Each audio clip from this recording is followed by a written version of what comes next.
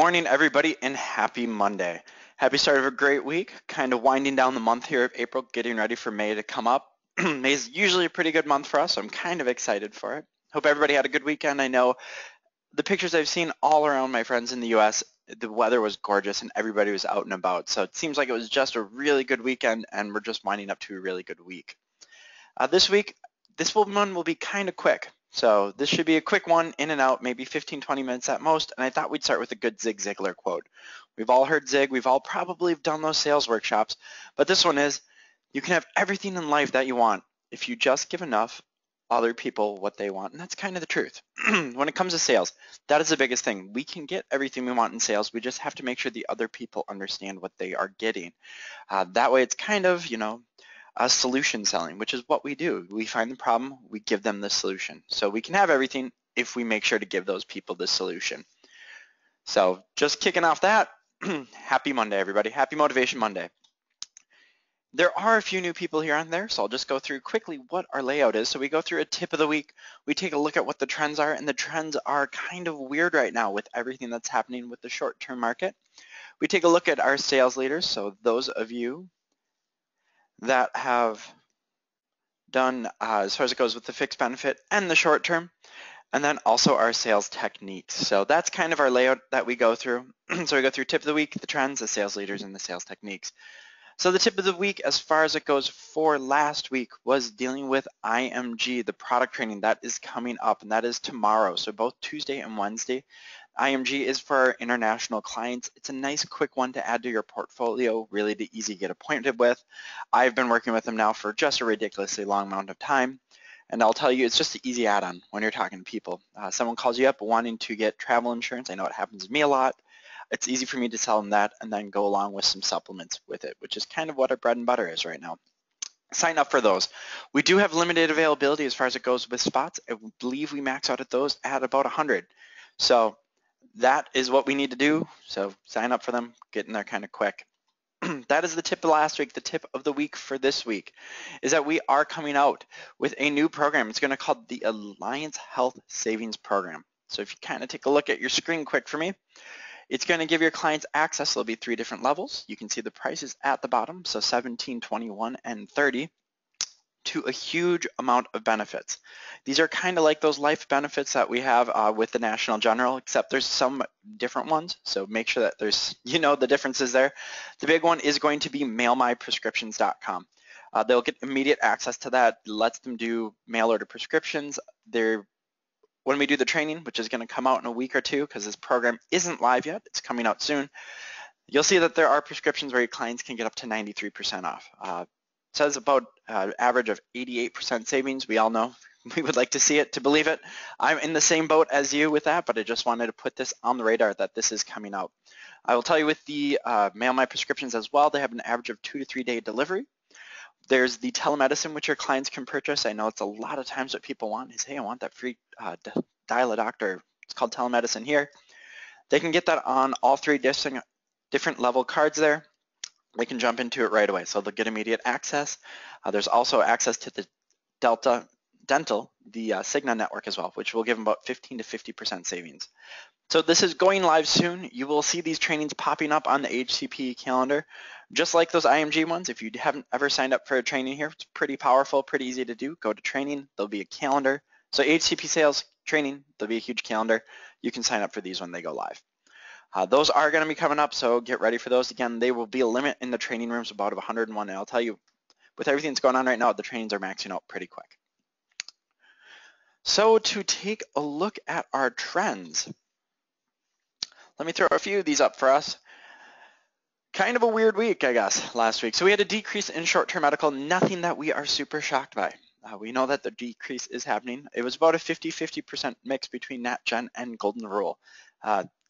Wanted to throw that up there because NatGen is traditionally about 80% of our sales. So Golden Rule is really getting up and going there. So if that's something that you haven't had a lot of experience with, that Golden Rule, take a look at it. Pretty good. Increase in fixed benefit, obviously, since those short-term plans are decreasing, we are going to have an increase in those fixed benefit sales, and we're having a really healthy growth. By that, I mean we are just blowing up in those sales. We are doing about 50-50 as well, so between NatGen and VBA. pretty powerful plans there. That Nat Gen 1 is still new. I know they just came out with that AHCP plan, the Hospital Expense Protection Plan, if you haven't taken a look at that. There was no change really in the accident sales, so even though we're kind of flip-flopping with the short-term and the fixed benefit, we're still making sure to add on our accident supplements. That's a huge one, especially with fixed benefit policies, since we know that they don't always pay the absolute most when it comes to accidents. That's why we always make sure to add on accidents. Pretty healthy mix between Nat Gen and Healthy America. Critical illness, increase in that, which is always good because those are the ones that our clients will use the most and the ones that pay really good commission. 50-50 between CBL and Nat Gen. I wanted to throw up the mix on that one as well because traditionally CBL is about 80 to 95% of our sales. The Nat Gen standalone critical illness has been popping up really, really quick. That's not something you'd sell a lot. It's a pretty good product. Comes with a 10-year term life as well. So it's a mix between a CI and a term life product up to 100K. And then no change in dental as far as it goes with quantity. Really, it's the Golden Rule Dental. Almost all of our dental sales were from Golden Rule. So pretty good. Traditionally, we did Nat Gen PPO, but we really jumped over to Golden Rule. So that's kind of what's going on with the trends in the market. Flip-flopping with the short-term medical. We are still adding on those accidents. We're seeing more value in the critical illness since fixed benefits are cheaper and we're able to add it on more. And no change in the dental world, which is good because we want to make sure to add dental for retention. Now to do some shout outs. Starting there with the limited med or the fixed benefit. First, she was only not in first for about a week. So Katya, good job yet again in first, just knocking it absolutely out of the park. Andrew, they're in second again. He went down one, and then Robert, you are in third. So good job, you three, on being the top 3 leaders with the limited med products. Those are huge, and that's kind of what our market is right now. Our shout out as far as it goes for short terms. Let's get them all in there. So Jacob, good job in first. Jacob absolutely killed it. So good job, Jacob Gordon there. Susan, good job in second place. And Elaine, third place. Elaine, I will tell you, she's been on the board pretty consistently with almost every product. So what she does is what is working out there. As I told you, these are kind of quick, and today's going to be especially quick. It should take us about 15 minutes. We're going to talk about our sales technique. Our sales technique this week is really going to be the top 3 reasons customers don't buy. And why I wanted to go over this is I wanted you guys to think about this as we are selling this week. They are kind of important. Every time a customer doesn't buy, I kind of like to go back and mark the reason why, because that gives me an idea of where I need to work. So if you've been in sales for any length of time, you know the concept of you can take yes or no, but you can't take a maybe, right? So what we're going to talk about today is really those no's and why the no is so important and why it's important to understand the reasons why our customers don't buy. Because if you can figure out why they're not buying, then you can catch the trend, kind of like what everybody should be doing, and make adjustments to your sales process, and then in turn raise your close rate. Us being outside of open enrollment, now is the time for us to actually practice this and actually get up and going.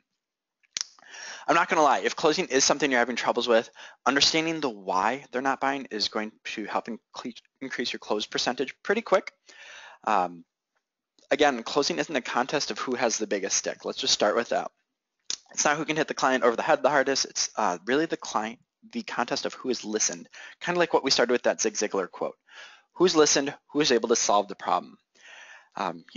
You have to listen to your client's needs, you have to listen to their story, and then you have to make them feel heard and fix their problem. Really, what sales really is, if you strip down all the fancy words, all the steps, all the philosophy, everything that we go through, it's just listening and fixing. That's it. It's pretty blunt. I know it sounds simple, but we all know it's really not. So there are 3 main reasons that customers don't buy.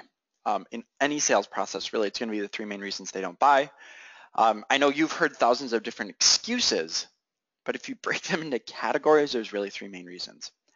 I'm going to make the assumption first off, as we are going through here, here's a big one, that you are talking to the decision maker. Some people like to add that column like, hey, I didn't actually talk to who needs to be sold. That's more of a problem in your front end sales process, personally, not really a reason why they didn't buy. It's because you actually didn't talk to the person. So first off, we're going to make the assumption you did talk to the decision maker. And if not, there's other things we can talk about. The first reason is price. You're probably rolling your eyes and thinking, obviously it's price, right? Well, there's obvious raw price of the product, right? You're going through, you're talking to them, they don't have enough money. That's a different one. The concept of this price means that you are actually pitching a product that they don't see the accurately perceived value in. So it's not more price, it's more about value. If there's not enough value in the product, the customer will not buy it in any situation. When I talk about painting the picture, if you've listened to my sales techniques, if you've gone through those, using the example about how the product works to paint the picture for the client, that's the why. If you're painting the value to the customer in mind, you're letting them weigh the risks and the benefits and come to the conclusion that yes, this product is worth what you're stating. That's one of the reasons why we hold off to the price at the very end. But we go through all the products and hey, are these going to work for you? That is really going through the perceived value. They're making them make the decision. I can't tell you how many times a customer has purchased and I talked to them about other products that they were buying as we were filling out the application, and I found out that another agent pitched the almost exact same product. Why didn't they buy it from the other agent? We both had the same product, we both found the same problem, we both found the same solution. It's because I went through and I created value for the client. I created a picture, I painted it. Easy way to fix this. So kind of really easy way to paint a picture and start working on perceived value is use this phrase. Earlier, you told me. Earlier, you told me, and to paint the picture of how the product works with their family. You you'd like to go to the doctor. Well, earlier you told me this is how you're going to use it. Pretty easy. In the past, they've fallen a broken bone, gotten in an accident. Use that. Talk to them. Weave that picture. Make them understand the value. Price is not just raw money, and that's where a lot of people go wrong. They say, hey, you know what, price? It's just going to be how much it costs. No. Absolutely not. It's really going to be painting the picture of, hey, here's the cost. We talked about budget beforehand. I'm going to keep it in. You know that you have that much money to spend. But what I am pitching you, you don't see the value in. Okay? That is something where you have to paint the picture. If people don't buy for price, honestly, a lot of the time it's either you're not getting an accurate budget up front, which is one thing to work on, honestly. Your sales process, we should be getting a budget up front. Before we even go through and pitch our products, I need to know what your budget is. Because I can have the absolute best health insurance plan in the world, but if I haven't kept that affordable, I'm not helping them and I'm not helping me. So the first one with price, it's really going to be, are you painting a proper picture? Hey, earlier you told me. That's the easiest phrase to add into your sales arsenal to increase your close as far as it goes for price. So as you're going through, if the customer tells you, hey, you know what, I just can't afford it, it's not right, think back, hey, did I get a proper budget up front? And second, did I paint a clear enough picture for them? If you're saying, you know what, I really don't get enough from my sales process to paint a clear picture, you're right. Stop, go back to your sales process and find places where you can ask questions to get the material needed. If you've gone through any of the sales training here too, you found out that fact finding, really your investigation stage, that's a lot. It's 60 to 70% of your sales process. That's where you should be spending. If you're a Sandler fan, going through the Sandler sales system, over Ziegler, Sandler, you should know that fact finding. We are building rapport. We are getting them to know, and we are kind of wearing down the layers. That's the big circle process, right? If you're taking a look at that, it's the same thing. We need to find what is going to help build value and find the stories that we can pull out. So easy ones to add is, hey, earlier you told me. That is the first biggest reason why customers don't buy. The second reason why they don't buy here is going to be benefits. And are the benefits a right match? So earlier you told me that, selling is basically finding a problem, fixing it, right? Well, the number 2 reason people don't buy is that their salesperson does not do a good job matching their benefits to their problem. I wanted to bring this up because what's going on right now is that there's a lot of confusion with fixed benefit and who your fixed benefit customers are. You need to create yourself a little roadmap. When am I going to for sure go short term? When am I for sure going to go fixed benefit? Listening to the customer and finding out exactly what their needs are. If you're only selling one product consistently, and I hear this a lot, the one person, they sell the same build, it's going to be a $5,000 short-term medical, 100% coinsurance. Guess what? That's not the right match for everyone. It's not. Some people, $5,000 makes them uncomfortable. Some people don't even want a ding deductible, right? That's the nice thing. With these fixed benefits, you can talk about them with the benefits saying, hey, you know what? This plan has no deductible. I was doing a training for new agents last Wednesday, and that is how I opened up with the fixed benefit. I was like, hey, you know what? I'm going to show you a plan that doesn't have a deductible. Everybody's heads turned in the room. Why do I bring that up? Because new agents are just like your customers. They're uneducated to the market. That simple phrase, everybody wanted it by the end. I had people come up saying, hey, where can I get that policy? Pretty easy, right? Your customer will buy when they know the benefits fit their needs. If their needs are, what they're concerned about, and if it's like, hey, what happens if I get cancer? And there's no special protection for that, why would the customer buy? They need to understand the benefits, but they also need to make sure that they're the right ones. The one question I always make sure to ask when I'm pairing things up, as far as like, let's say deductible goes, right away would be, hey, how many times in the past 10 years have you gotten into an accident that costs over $1,000? Or had hospital bills over $1,000? That's gonna help me kind of figure out first off what the deductible is. The second one would be, how often does you and anybody on this policy go to the doctor? I wanna find out how they're gonna use it. If I'm talking to somebody who's like, hey, I never go to the doctor, and I've never gotten in an accident, sweet, I can go a high deductible on a short-term medical. If I'm talking to somebody who says, no, I'm really concerned about going to a doctor, I like to go. I don't go super often, but it is a concern I have of mine. I usually go in for, a typical cold or flu. I'm like, okay, how many times have you had a medical bill over $1,000? Maybe once in the past 10 years. That's actually a really good fixed benefit customer. Because what is gonna happen? They're gonna get access to the multi-plan network. That is one of the things. Hey, I'm concerned about a doctor. Great. Well, I'm going to make sure you have access to a doctor. And if you go to that doctor, I'm going to help pay for it. Just like, major medical plans or other short-term plans. I'm going to give you assistance to go to the doctor. I'm not going to pay for everything. I'm going to give you assistance into going to the doctor. If the big what if happens, guess what? These plans are going to help pay benefits for surgeries. They're going to help pay benefits a little bit for accidents. But because of that, I added on an extra accident plan. Added on an extra critical illness plan. So if you get into a critical illness, this will hold you over until we can get you into a major medical policy at the end of the year. It's really finding the right benefits. If you are having issues saying, I'm not matching up my plans right, go through in our training library. There is a video about fact finding. Watch it. That will give you an idea on what kind of questions you can ask to make sure you're matching the right benefits.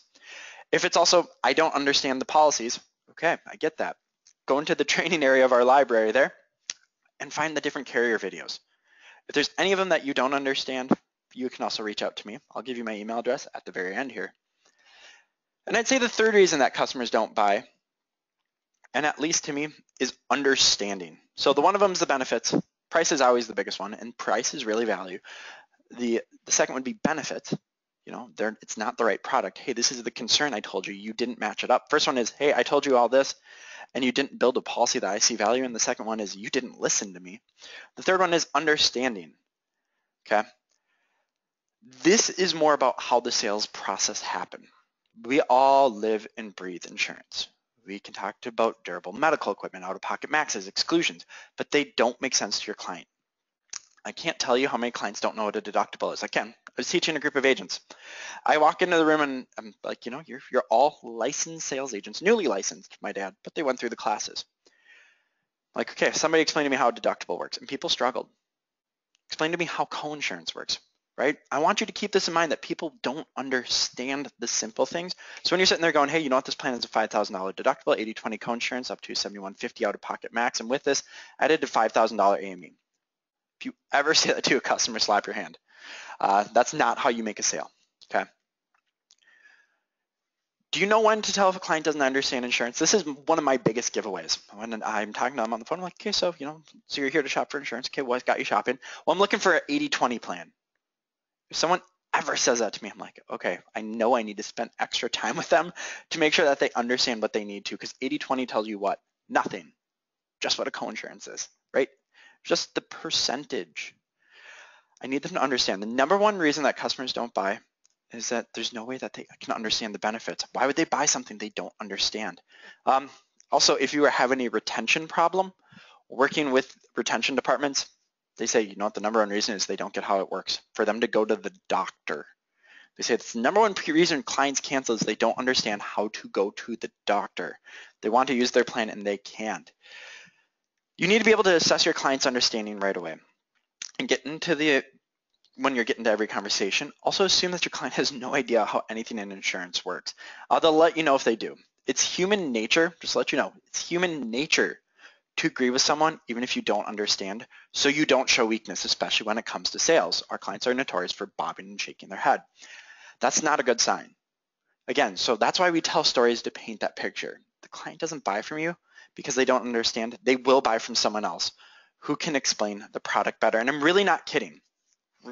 Story for you quick. I was working in a call center doing some work. with some of the new agents. They just hired on a lot of agents. And I was Y-cording with 2 agents right across the aisle from each other, listening to the first one, going through trying to explain the product, and it was just a mess. It was just an absolute mess. And the client goes, you know what, I have to think about this for a little while, and I'll get back to you. And so we're talking through it. And I have in my other ear the other agent. Phone rings, exact same person. He goes through the exact start of the sales process that we were talking through. He just explained the product better, and guess what? The client bought. I'm not kidding you. They were sitting across from each other. We pulled both calls and started to compare. So you need to go through, you need to paint the picture and let your client understand how it works. Also, you need to make sure to find a way for them to be able to ask questions without feeling stupid. If you get this is the really common one that they don't understand. Hey, just send me something. What does that mean? What does that mean to you? That means that they don't understand. Great, you know what? I have 1,000 brochures. What specific thing are you wondering about? Just so I can get you the right information out. What I'm saying is, hey, you know what? I understand that you don't understand what's going on. I have a lot of options. What's the one specific thing? That way I can go through and re-explain. That stupid phrase, talking about, hey, you know what? I have a lot of different brochures here for products. What specific thing do you wondering about? Or if they say, hey, I have to talk to my spouse. Sometimes that's the truth, right? We understand that. The other time it's, I don't understand. And you know what happens when they talk to their spouse about it? Oh, great. You know what kind of questions do you think your spouse is going to have? Just so I can, arm you up and make sure you have what you need. Works really well. I can't tell you how many times I've said stuff like that, and it just closes the person. Just saying, you know what, I completely understand this policy. I get it, but you know what, my spouse has no idea how a deductible works. Well, that's bull, because you're actually the one who doesn't understand it, but that's okay. I want to go through and make sure that they understand. So we need to make sure to paint a picture. 2 specific pictures you need to paint on every call is how it's going to work when they walk into a doctor. Another one is how it's going to work if they get injured. Those are the 2 pictures you need to paint. If you can paint those 2 pictures, you'll be able to close just a little higher. So as you can see, as we are going through these, went kind of quick here, the 3 reasons clients don't buy really, it honestly comes down to improving your fact finding and finding better ways of telling stories. If you want any help on any of these, there's some pretty good videos there. One of them would be the fact finding video or investigation video up there at ahcpsales.com in the training section. The other one is how to present a plan properly. Whew, that's a lot of P's going on there. So go through, take a look at those videos. They're pretty useful. They're kind of quick. You may have to jump halfway through because I believe we have some of a Motivation Monday on them. If you do have any questions as you are going through those videos, feel free to reach out to me there at the bottom, training@ahcpsales.com. That does go directly to me. I will not be able to get back to you. I'm leaving for a carrier trip towards the end of the week, but we have Tammy coming up next Monday. She's going to go through some pretty great information and talk about that new product a little more for you. And our quote that we're going to end with today is, it's all about listening first, then selling. That is a huge one. Think about it. It's all about listening first. Isn't that what we said? Hey, we're going to fact find so we can listen to tell stories, and then I can actually start selling you. If you need any help, reach out at training@ahcpsales.com. This was a quick one. It was hopefully a powerful one. You took 1 or 2 things away from. But if you need anything, let us know, and I hope you have a great week and a great Monday.